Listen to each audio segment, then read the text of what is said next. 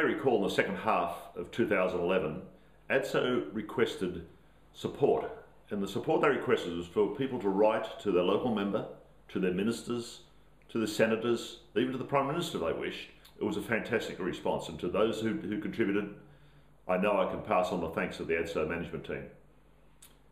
More recently though, there's been an interesting twist, because some of those people have been receiving a letter from their minister, local member, and the letters are very short, but in it they attach a so-called fact sheet, clearly identifiable, coming from this Commonwealth government, but that's where it ends.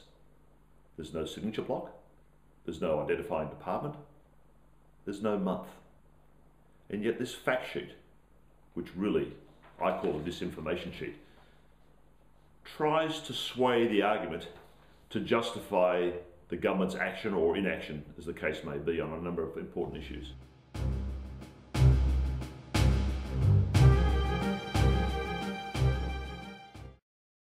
"12 points. I would say the first half a dozen are nothing but red herrings, irrelevant claims, assertions that are nowhere near factual and are not directly applicable to what we're about, and that is fixing the indexation fallacy that is eroding the pensioners of the MSPS, DFRDB and DFRB schemes.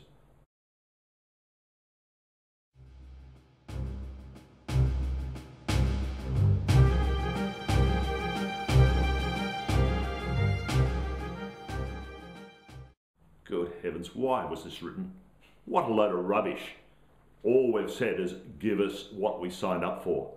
Give to the serviceman and woman their defined benefit entitlements and maintain that defined benefit at the index rate as you promised.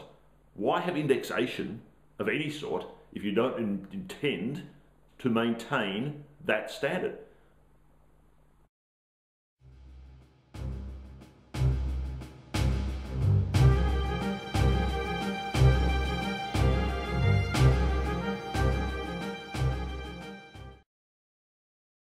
Wow, a mouthful.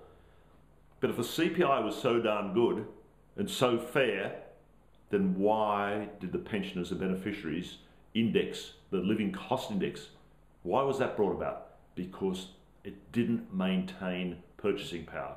Living standards were being eroded, and you had some wonderful scenes of female pensioners in Melbourne taking off certain parts of their outer garments to get the message across, but the government quickly got it. And they quickly came up with a new index to make sure that they weren't being driven into poverty. And that's exactly what we're after here.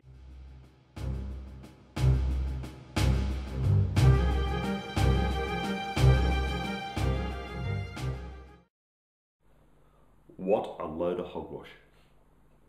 Can you believe what they've written? This is supposed to be called a fact sheet. That is nothing like what we've asked for, and it's not what's occurring. We are not asking for anything retrospective.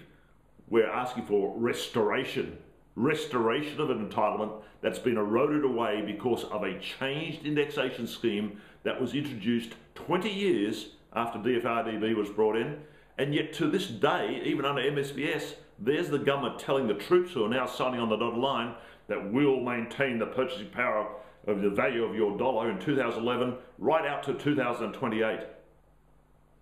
Nonsense.